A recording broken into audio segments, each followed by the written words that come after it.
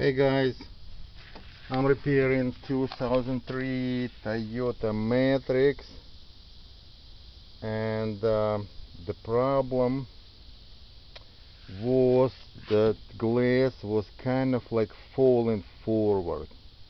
So I started repairing the door and I found 4 problems.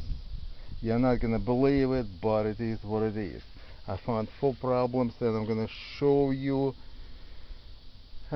all 4 problems, and one of them was actually the reason, probably main reason why I was falling forward.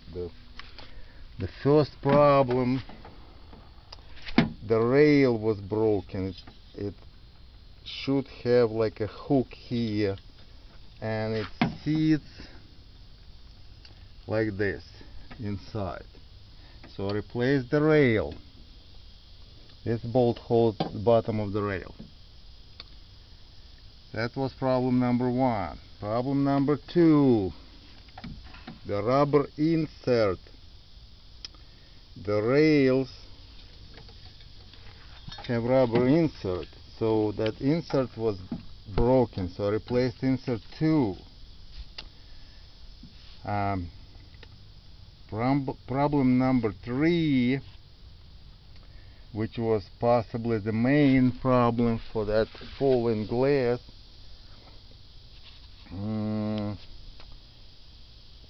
window regulator was worn out. Probably one of plastic rollers was worn out, or I also saw the damage. One of that levers was bent. So what I decided to do, I removed window regulator. I decided to figure out what's going on, so I needed kind of like turn it this way. So what I did, I elongated holes right here, 1 and 2, and these holes hold top horizontal rail. I call it top, and I call this one bottom. When you lower the glass, this would be lower horizontal rail, and this is upper horizontal rail. So I lowered bolts probably like maybe 1/4 of an inch. So now glass is fine.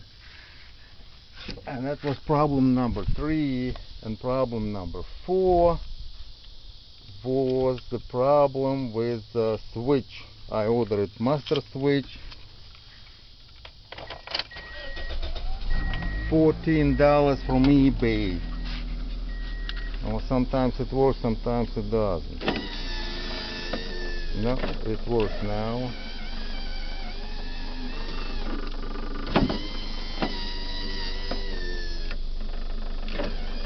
Well, glass going up straight. That's it. Have fun repairing your cars. Bye.